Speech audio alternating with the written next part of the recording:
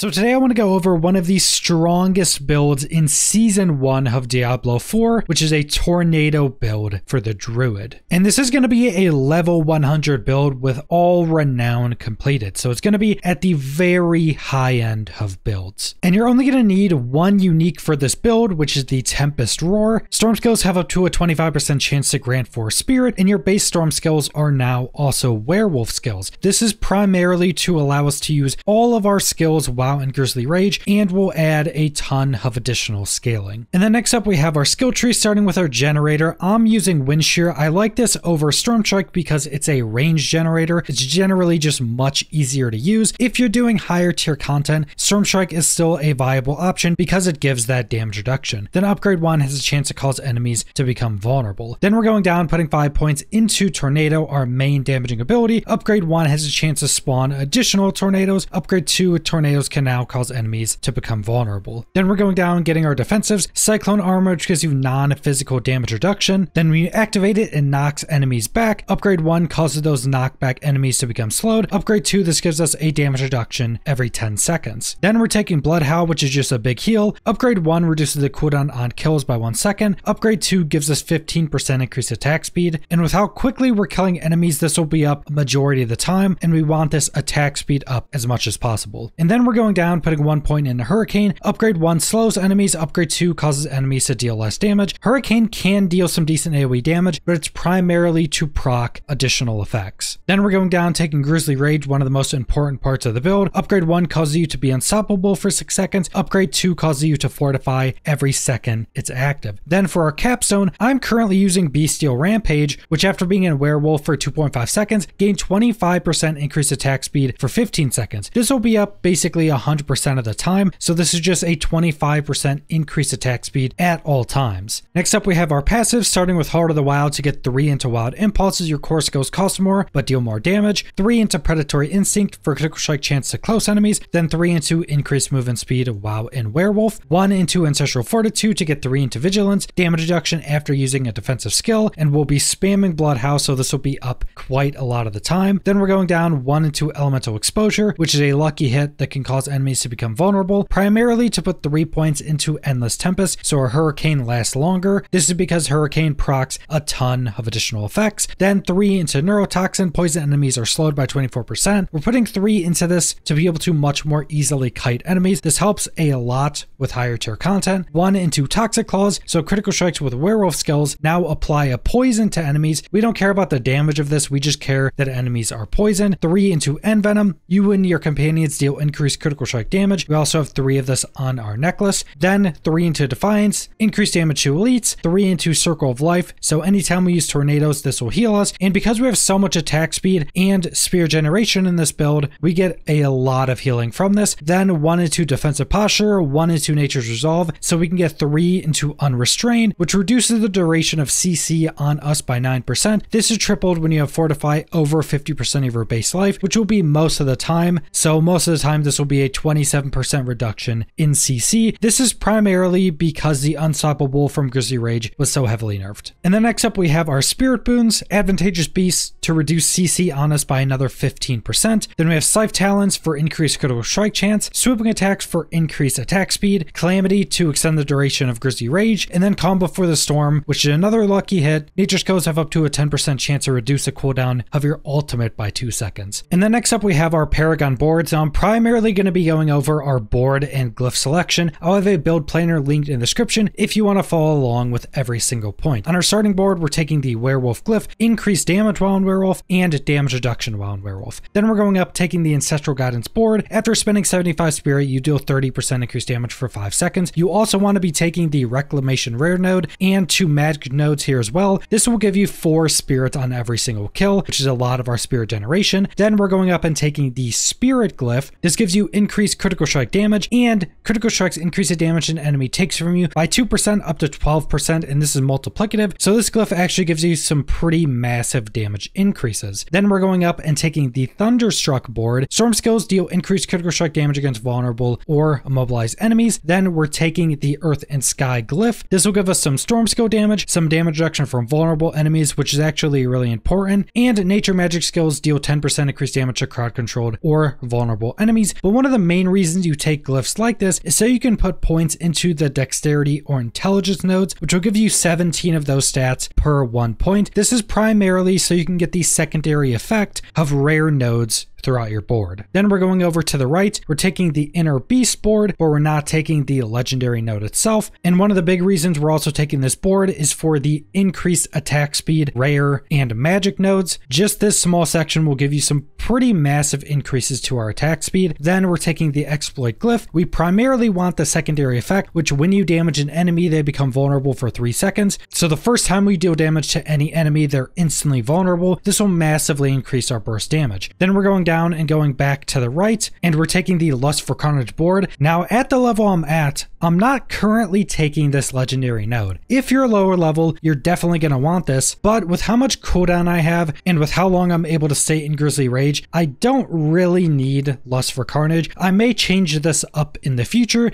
and if you don't have as much cooldown as me, or if you're not super high level and you don't have all your Paragon points, you may still want to take this. But another big reason we're taking this board is for more attack speed. This will also give you some pretty big increases to attack speed. Now, because of the order I did my Paragon boards, I can't get the secondary effect of this rare node. This may be something I change in the future so I can get an additional 2.5% attack speed, but we'll just have to see if that's more optimal. Then the glyph we're taking is Undaunted, which will give you massive damage increase while fortified and damage reduction while fortified, almost a 107% damage increase, which is pretty massive. Then we're going down taking the Heightened Malice node. When there are 3 or more poison enemies near you, you deal 45% increased damage, and this is multiplicative, so this is one of the best legendary nodes in the game. And then next up we have our uniques and our legendary aspects. As we went over, Tempest Roar is required for this build, and our most important aspect is on our necklace. Grisly Rage now shapeshifts you into a dire werewolf, gives you movement speed instead of damage reduction, but the primary reason we want this is this gives you up to a 75% spirit cost reduction while in Grisly Rage. This will also heal you every time you kill something, so it's a pretty big increase to our healing, but the spirit cost reduction is what allows us to basically infinitely spam tornadoes while in Grisly Rage. Then for all of our other offensive aspects, you can put them on your rings, your gloves, or your weapons. Doesn't matter where they go. But first up, we have skills deal up to 20% increased damage based on your available primary resource. Now when in Grisly Rage, because of how cheap our tornado is and with how much spirit regeneration we have, this will be giving us a pretty big damage increase. I'm still testing to see if any other aspects will be better than this, but this is the aspect we took because we're not using Earthern Might. Then the duration of Grisly Rage increased by 5 seconds, and critical strikes while in Grisly Rage increase our critical strike damage by 10%. This can stack up to around 1,000% increased critical strike damage just from this one aspect. Then on our gloves, tornadoes seek up to 3 targets, so this gives tornadoes some amount of tracking. Then on our weapon, critical strikes with core skills increase your attack speed by up to 25% for 5 seconds. This will be procced basically 100% of the time. And then finally, your core skills deal up to 40% increased damage based on your fortify, so another massive multiplicative damage increase. Now, as this is a max level build and I'm going to generally be doing harder content, I am not using Mad Wolf's Glee anymore. That is still a pretty good unique chess piece you can use with this build, but if you're doing much harder content, you want a legendary chess piece with the damage reduction while in Werewolf. Then on our legs, you want Disobedience, percentage, armor stacking, still the best defensive aspect in the game. Then on our boots, I currently have while Hurricane is active, gain +2 ranks to your shape shifting skills. There are some other utility aspects you can put on this, but that's generally just personal preference. Then next up we have our gems, our gear stats, and our hearts. You're going to want increased critical strike damage to vulnerable enemies on your weapons, damage reduction while fortified on your gear, and then for our hearts, we're starting off with the Barber, which is one of the strongest hearts in the game, probably is the strongest heart in the game. When you critically strike an enemy, it starts building up all damage you deal to that enemy for a certain duration after the crit, minus 3.9 seconds. After the duration, or if the enemy would die, they blow up, doing all of that built up damage in an AoE, and that built up damage is always a crit, and that built up damage is also multiplied by up to 15% for every second it's active. So let's say you have a Barber heart that the effect lasts for 4 seconds, and yours does 14% increased damage per second like mine does. And then let's say the enemy you're attacking lasts the full 4 seconds, that would multiply all damage you've dealt to that enemy by 56%, and then also make it a guaranteed crit, and also make make it an AoE. So in AoE situations, or also in single target situations, this heart just does some ridiculous damage. Then we're using the heart though when we're in our ultimates, we pull up to 50 distant enemies to us. And this pulls enemies off screen, but mixed with the barber, this pulls all the enemies together. You deal a bunch of damage to them. It blows up all that damage in an AoE from the barber, just insta-killing full groups of enemies, basically no matter what difficulty you're on. Then the final heart, up to 20% of the damage you take is suppressed. When we use a defensive, it blows up all that suppressed damage. We don't care about the damage on this because it's pretty low, but this is basically just 20% damage reduction at all times. And then for stats, on our chest piece, we just want all damage reduction, total armor, max life, damage reduction from distant or from close, damage reduction while fortified, or damage reduction from poison enemies. Then on our legs, the same thing, damage reduction from distant, from fortified, from close, or from poisoned, but one of the main rules you want is damage reduction while injured, because this is the damage reduction rule that was not nerfed. So as you can see here, I have 42% damage reduction while injured. So once you get 35% or less, you take massively reduced damage, and this also helps you survive while CC'd. Then on our boots, spirit cost reduction, dodge chance from distant, or just dodge chance, increased movement speed, and then another damage reduction while injured roll. So I have over 80% damage reduction while below 35% health, and with this being a build that heals a lot, your health is going to fluctuate quite a bit. So this is just massive damage reduction while low health, which helps you survive massively. Then on our gloves, ranks to tornado, lucky hit chance, attack speed, critical strike chance. Now even though lucky hits don't correctly work with the barber, we still want lucky hit chance,